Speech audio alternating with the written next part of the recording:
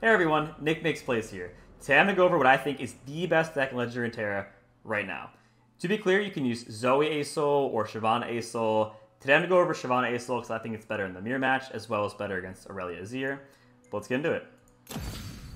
This deck pretty much has all bases covered. It's extremely well-rounded, has a powerful late game, mid game, and a controlled early game as well. So you have Hush for things like Nasus, you have Concerted Strike in single combat to deal with threats, you have ability to heal back. Radiant Guardian's particularly good against Aurelia Azir right now. They can't really deal with that. Star Shaping, this lets you heal, also gives alternative win cons. Screeching Dragon's Challenger can deal with all kinds of things in the mid game, so well-rounded overall. And then you can finish with the Eclipse Dragon on turn 7 into Aurelion Soul on turn 8 from the discount from the Eclipse Dragon and win the game with Aurelion Soul.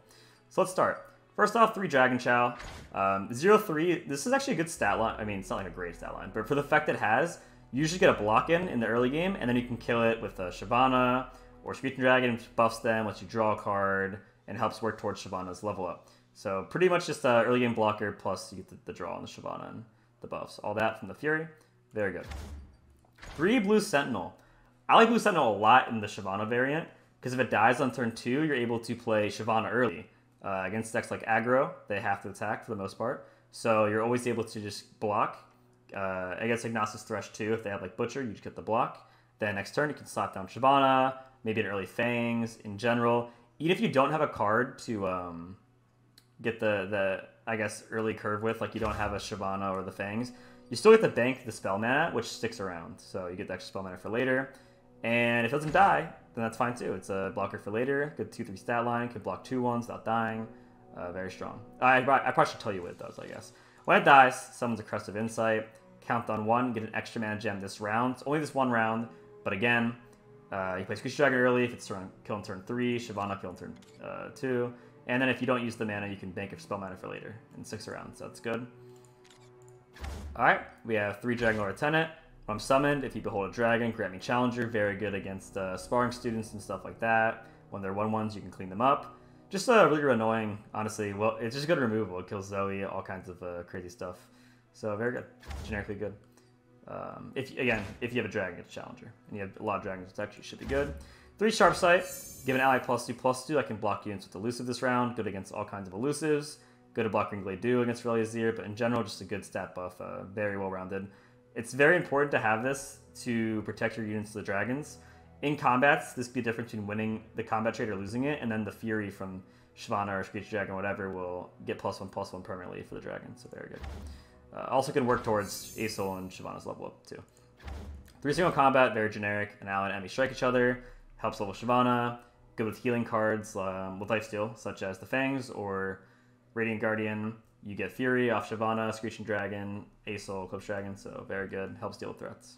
This is part of why this deck's so well-rounded, is because you have answers with stuff like this. Alright, Dragon's Clutch. Draw 2 different dragons or grant dragon allies +1/+1. Usually you'll always be drawing 2 different dragons. This card's great, it's going to help you work towards the Eclipse Dragon A Sol finisher. It just kind of draws you more dragons in general. It's good to refuel. I like it as a 1-of. I want to fit 2. I really do. I switch between 1 and 2. You can cut a Dragon Chow if you want a second. This card is particularly good in the mirror match. The way you win the mirror match is you need to get Eclipse Dragon into A Sol. If one person has that and one person doesn't, you win. Dragon's Clutch obviously higher the odds of doing that. So if you're seeing a lot of mirror matches or a lot of Targon Demacia, you want to put 2 of these. But for now, I just have 1 in, but definitely could go 2. 2 Hush. 2's fine, you don't need 3. You can just save it for key moments in the game. Against Aurelia, you can do it on Aurelia, Azir, Inspiring Marshal, what have you. But you're also able to just do this on Nasus. It particularly shines against Nasus. Just making a huge threat, like their win con, turn into just a 2/2 and you just kill it. So very good. It's also just versatile on pretty much all matchups. 3 Shyvana, very strong now she was buffed. She was a 4/4 before with no Fury. Now she's a 3/4 with Fury. You kill the Dragon Chow, works towards a level up, gets +1/+1 permanently from the Fury, becomes a 4/5. When she attacks, it's +1/+1, it's a 5/6. Her level up's extremely strong, attack me +2/+2 this round and create a fleeting strafing strike in hand. That's a single combat basically for 3 mana. And if the ally's dragon, heals 2, so very strong level up. Basically just holds down the mid game. Something really strong against Aurelia Azir is they put all the blades and the Sand Soldiers. You can just block those Sand Soldier blades and then start working towards your level up while also gaining a permanent +1/+1. Very good in the mirror match because it gives the threat they have to deal with, and a lot of the invokes that Zoe gets or Space Sketcher can't really deal with Shyvana. So very good at holding the mid game. It just makes a deck like this has so many answers with Concerted Strike and Hush and stuff like that. You play it down, you play a threat, then like say like Nasus Thresh for example tries to answer it. You answer the threat with the Concerted Strike to single the Hush. Then Shyvana's still there, and then you're still just kind of holding on the field, and they can't deal with it, and you win. If you don't win, then you win with Aurelion Soul at the end. But having a strong board is significant when you have all kinds of answers to deal with what they have to do, and you just keep winning by poking with Shyvana. Next, the Fangs. Very versatile. 4 mana, 3/2 with lifesteal. Invoke a Celestial card costs 3 or less. This card is amazing because it gives you access to Equinox, which sounds something used on Inspiring Marshal or Sparring Stew whenever. It gives you the Serpent for Challenger, Trickster for Elusive. Crescent Strike to stop against aggressive stuff, just on 2. Also good against Aurelia Azir. So very versatile card. Gives you answers. You already have a lot of answers, but gives you even more answers to all kinds of things. Very good. Very generically good. All right, next we have Concerted Strike. So I'm running 2 right now. I also could see this being 3. I actually like 3 a lot, but sometimes your hands are weird if you have too many strikes, like you have the single combats and concerted. So 2 is fine. It's more expensive than single combat. Pick an enemy to always strike it one after another. So you get the lifesteal off of these. Very good stuff to deal with all kinds of threats, especially the higher health threats, because you get 2 units attacking. Helps get your Shyvana level up, get your Fury. Good to go. 3 Radiant Guardian. So normally you'd be running Solary Sunforger. Most metas use this over Radiant Guardians. The Daybreak giving lifesteal this round. Still very good. Debatably better against aggro because it comes out a turn earlier. But this is better against Aurelia Azir, which is very popular right now. So when I'm summoning, grant me lifesteal and tough and ally die this round. The reason why this is permanent. This is only for the round. Since this is permanent, it won't die or it'd be very hard to kill because the tough. And then you just keep healing turn after turn, and they have to answer with Homecoming. If they don't have Homecoming, you usually just win because they can't deal with Radiant Guardian. Like you just heal infinitely, and there's no way out of it because they won't die because they're tough. And the lifesteal's not for the round, so you're good. It's permanent. And then if they do Homecoming it, you just try and play it again. Like you just trade whatever. Whenever something dies, you just play it again. It's very hard to deal with for that deck. So overall, very good card right now. Again, very good with the Concerted Strike single combats because you heal off the lifesteal. 3 Screeching Dragons. This card is just absolutely amazing. 5 mana, 4/5 Challenger Fury. Kills unit, gets +1/+1. This answers to threats. If you have like a get buffed 1 time or whatever, you can try and kill Azirs. You can kill Aurelias. You can kill Azrael, Draven. I mean, I could list just goes on. This is just how you deal with stuff. Very good. Also, a dragon, so helps level Shyvana. Searchable Dragon's Clutch can be buffed by Dragon's Clutch. This is really a card that lets you hold in the mid game until you get down to Eclipse Dragon A Sol. Next to Star Shaping. Book Celestial card that costs 7 or more, then heal an ally or next is 5. You can heal your dragons that have Fury and get buffed, so they have the health back. But usually you want to heal your next 5. This is very good because it allows you to be more flexible with your early game. Like you can take some damage and not just like, oh, I need to get Radiant Guardian or I lose. Like you're able to just have this burst speed heal 5, and it also gives you alt win con. The alt win con's great. It can give you elusives like Immortal Phoenix or a little Roam with Destroyer, an elusive like the Great Beyond. So you heal 5. You're pretty much always in the game if you have Star Shaping in your deck. Even if you're down to like 5 health, heal like to 10. And you can get alt win con if they can't deal with elusives. It's just versatile also to be able to get like Living Legends, gives you all kinds of things. Supernova can banish or obliterate to enemy units. Very powerful answers to stuff like Sway Leviathan. So versatile, strong, very good deck. Very good card. Eclipse Dragon. So you mostly want to be using it just for the first effect, but 7 mana, 7/7 Daybreak. The next dragon / unit you play costs 2 less. You want to be using this on turn 7 to play A Sol on turn 8 because it's discounted. So if you need to refuel or whatever, you don't have Aurelion Soul, it's the second card played this turn, or as long as it's not the first card played this turn, you can get a random dragon follower and celestial follower in your hand. So really good to refuel in the late game. I like it a lot. But usually you just want to use the Daybreak to get the A Sol discount. Then we have A Sol here. This is the bomb. This is how you win like every late game. You get this down. If you can get down on turn 8, people usually can never win. I mean, it's one of the powerful cards in the whole game, and it's really fun to play. So 10 mana, 10/10. Fury Spell Shield. So Furies get the +1/+1 when he kills a unit. Spell Shield negates next enemy or skill that would target it, or would affect it. Play Invoke Celestial card that costs 7 or more. So it's already like a huge stat line that gives you a win con with the Invoke. And then round start also creates a random Celestial in hand. Another win con. Round end, your allies have 25 plus power. Very easy to do with all the huge dragons in this deck and like Eclipse Dragon and such. Then when you have that, it gets +1/+1, but your Celestial cards cost 0. So every Celestial you get or you make, the big, 9-mana elusives, just living legends, everything. It all costs 0, and you can just get infinite value of late game bombs, and you just win from here on out. Then his champ spell, also another win condition, so it costs 15, and so it's deal 15 to all enemies, but it costs 2 or less for each dragon or celestial ally you have. It's in play, by the way, not in hand. This card is just crazy to have as a late game win con, like you're in the mirror and you just blow up their whole field. It seems expensive at first, but just having access to this card can just blow people away. I play against decks a lot of time, like they have like Swaying Leviathan, you just blow up their whole field, and if Aurelion Sol's late game wasn't already, you win the game enough by getting all the Celestials and the huge stats and stuff, you also have this that can just blow up the entire enemy field. If you already have Aurelion Sol out, Dragon's Clutch can help search this because it searches Aurelion Sol, and then it transforms into this. So this deck has answers to just about everything you run into. If you want a solid, well-rounded deck to climb against, all the crazy stuff you find on ladder, this will go even or beat most all the tier 1 decks, as well as just being pretty hard to jank out. I mean, you have the Consurge Strikes, the healing, the Hush, this gives you the silencing, strong late game, strong mid game. You're just kind of good to go. My mulligan recommendations in this deck is to try and keep your early game units. You don't have many of them. You only have really the Blue Sentinel, Dragon Chow, and Dragon Guard Lieutenant. This can be weird without a dragon like Shyvana, but you really need to keep Blue Sentinel and Dragon Guard Lieutenant because they're your only early game blockers for the most part. But it's fine because you heal everything back later, so you're good. All right. Other cards are on this deck, I guess, would be like Solari Sunforge is strong, Daybreak, give me Lifesteal this round. If you want to replace that with Radiant Guardian for early or healing against like aggro. Second Dragon Clutch, good in the mirror. In the mirror match, you need to see Eclipse Dragon into A Sol. Also against late game decks in general, like your win con's A Sol, so this lets you see it more often. Very good. Other cards, you can run Zoe instead of Shyvana. If you were to do something like that, this is just a good card that gives you the invoking. Then you can run Spacey Sketcher for more invokes. Discard a card, invoke a celestial card, cost 3 or less. And I would replace, if you're cutting Shyvana, I would replace Blue Sentinel with Mountain Goat. Just very good, because you can discard the gems for Spacey Sketcher, and the gems are just good for the Screech Dragon to get buffed and hook more units, kill like Azir and stuff like that. Also a good blocker against the Blades, because you get the gems each time, you heal them back. And just generically good to have an extra name for Zoe's level up. And then Pale Cascade. Pale Cascade is very good. Give an eye +1/+1 this round, Nightfall draw 1. So that's pretty much it.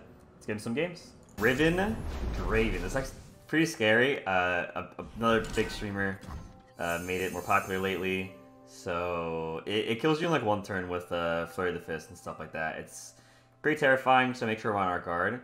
Here, we want to make sure we always have an early game unit. I think the number one thing to have in this deck is the Blue Sentinel or the Dragon Lieutenant in the early game.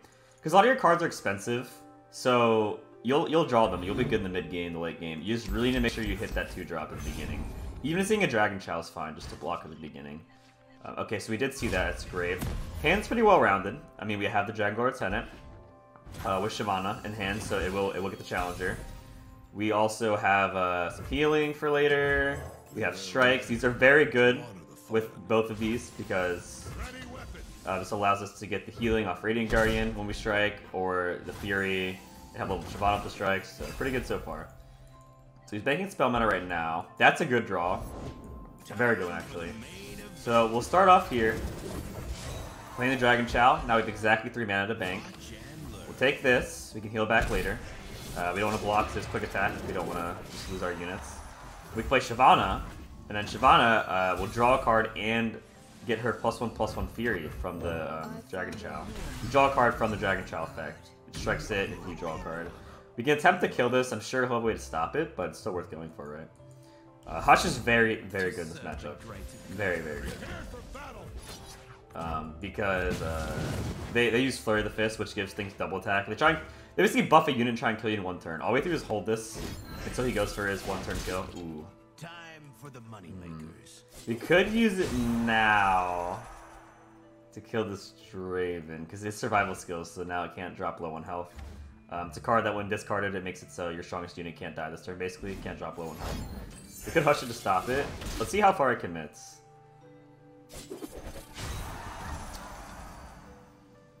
Oh, man. Oh, man. Alright, I guess we'll Hush this now. Because he was going to level it up. Because he did use the 2 axes here. I think it's worth just Hushing it now. I did want to save that, but we also have Concerted Strikes and single combats for when we want to try and finish something off. Okay, now I'm regretting it. But he doesn't get the axes. It has 2 health. We can try and Concerted Strike it.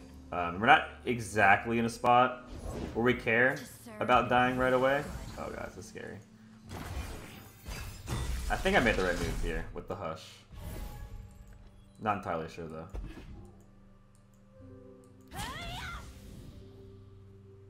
Okay, so he only has 5 mana and we're still at 17. We shouldn't be worried about dying quite yet. What we can do though is if we get one more strike with this, we level up our Shyvana. And then she gets way stronger and gives us a strafing strike every turn. So we would like to block the Blade Squire here. Just get a safe little block in. Autographs after the fight, kid.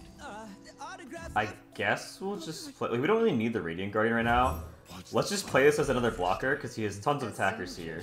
And then we can keep open the single combat. Okay. Finally, some action. That's fine. Alright, we're just gonna block this one. We can take 2 here. We can use this to threaten kill a Draven. We don't want to block this one because it gives him a Blade Fragment. We get the Shyvana level up right now, which is nice. Alright. We're in a very, very good spot now, all of a sudden. We get a Strafing Strike, and we can also get Radiant Guardian on the field as well. So here, we're going to attack, and we're also going to threaten to kill this Draven. We get the Strafing Strike, and this will die from this combat, and we can play Radiant Guardian. It'll be very, very hard for him to kill us through a Radiant Guardian with all these strikes. Takes 8, doesn't want to lose a unit. Yeah, Shyvana's level up is really powerful. It gets +2/+2 on attack, Strafing Strike every turn. Is he here yet? Alright, first thing we're going to do is play Radiant Guardian. I'm not sure if I want a Strafing Strike quite yet. Use it on Dragon, the Dragon heals 2, but it's not really that important. I'd honestly rather just do it like this. And get the healing. And we have top 3 of healing. So now we're at we're 19. We have tons of strikes in our hand, so if he tries to do anything, you know, slicker, go for like an OTK. We have answers, and we can also heal even more. Hey, kiddo. Dig your get up. Part of me wants to keep Concerted Strike up, but part of me wants to play the Fangs. I think we're fine to just play the Fangs and get units on the board. We have single combat. Ooh, this is really good in this matchup. Just done. Those were all good. I mean, the 0 mana blocker is nice with the Serpent too. Okay.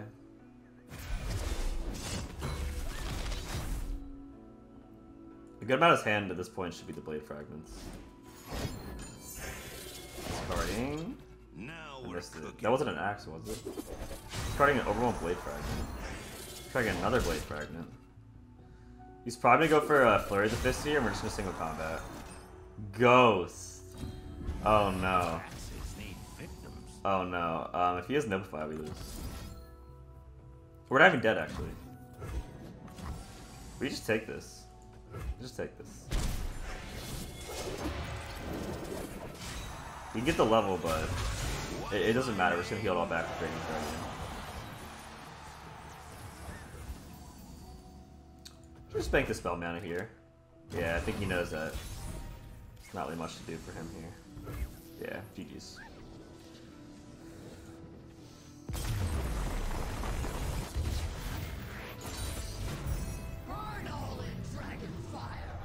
Alright, we're playing Aurelion this game, the talk of the town.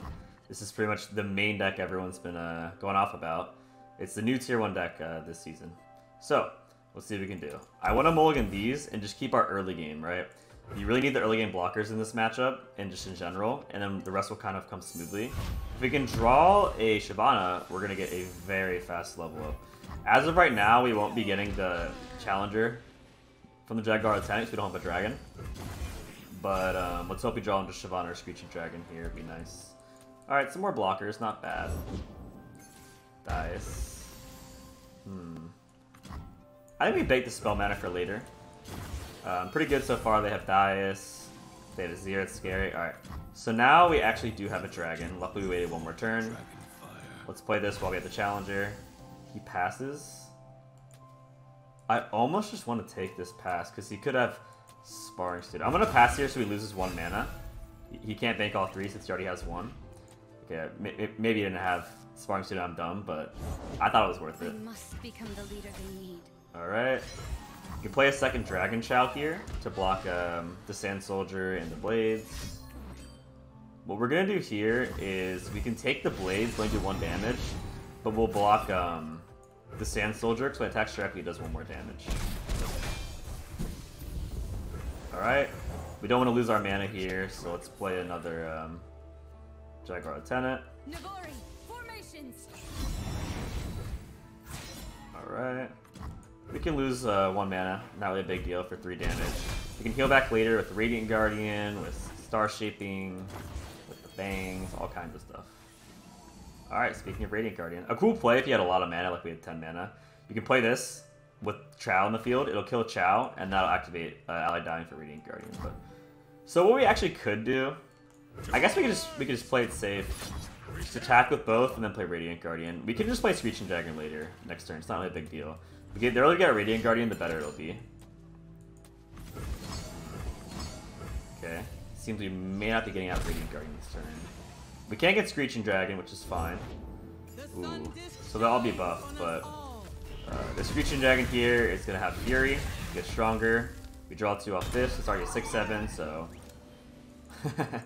so we should be good to block a good amount of units.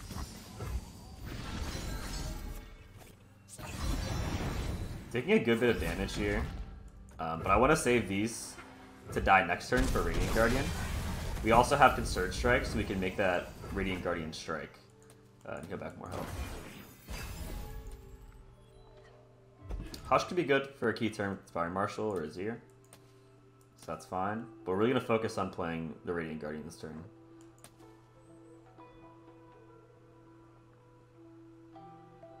Where they fall, freedom grows. Okay. Just pass here. Nothing to worry about. We could Concerted Strike this, but I'd rather do Concerted Strike when I have Radiant Guardian out. I don't want to Hush this right now because I actually want one of my units to die, so I can play Radiant Guardian.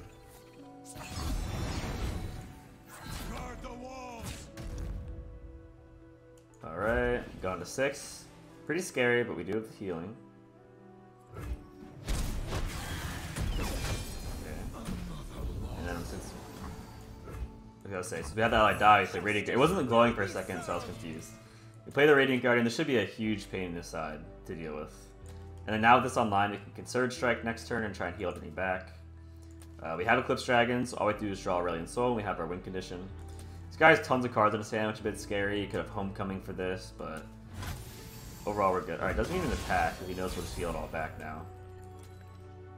Do I slam down Eclipse Dragon? Probably not. Probably want to attack first and just see what happens. These are both scary, but I think this one's a bit scarier. So we'll hook here, we'll hook here. Try and get the free heal in. He might go for Homecoming right here, and I wanted to not play Eclipse Dragon, because in case he tries to Homecoming, we can Concerted Strike in response. Stop the Homecoming and get the heal. I'm assuming this is Homecoming or Lead and Follow. Homecoming, okay. So, we're going to strike this. With this first, make sure we get the heal, and if it lives, we get the Fury off that. Very good to stop this. If we go to 14, we're in a great spot. We'll be healing 8 off this strike and the Concerted Strike. We can also heal 5 more, putting us at 19, right? All the way back to 19, leading into the end game with our Eclipse Dragon, and then there's no way he'll beat A Sol when we get A Sol down, so we should be good to go. Does he have a second Homecoming is the question. He does have a lot of cards in his hand, so it's not out of the realm of possibilities, but we should be fine here.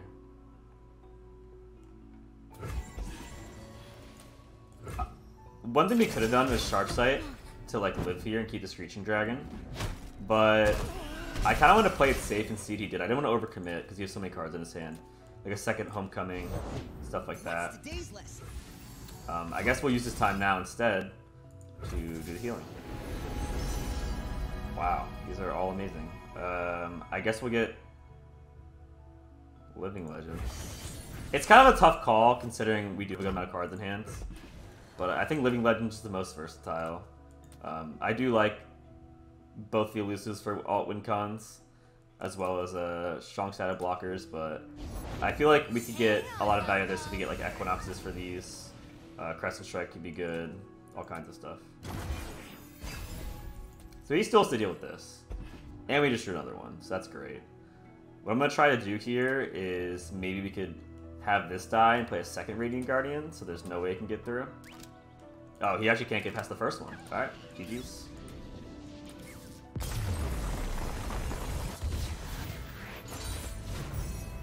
As you can see, this deck's extremely well-rounded against all kinds of stuff. I think it's the best deck in the game right now for ranking up on ladder, or just in general the best deck in the game. We didn't even get to a point where we got to play the Aurelion Soul, which when that happens, there's no way they're coming back. We get all kinds of strong Celestials each turn. We level them up, that cost 0, so when it's the beginning, middle, and late game, the deck is just packed of answers with all kinds of spells and powerful units, so I feel if you want a deck you can rely on, this deck's very consistent, and it's very safe across the field because of all the spells and answers to things. So let me know what you guys want me to make videos on in the future below. Let me know how you like the video. I'm pretty excited for stuff coming forward soon. I believe we're getting champion skins in Runeterra tomorrow. So, very exciting stuff, and I'll catch you guys later. Peace.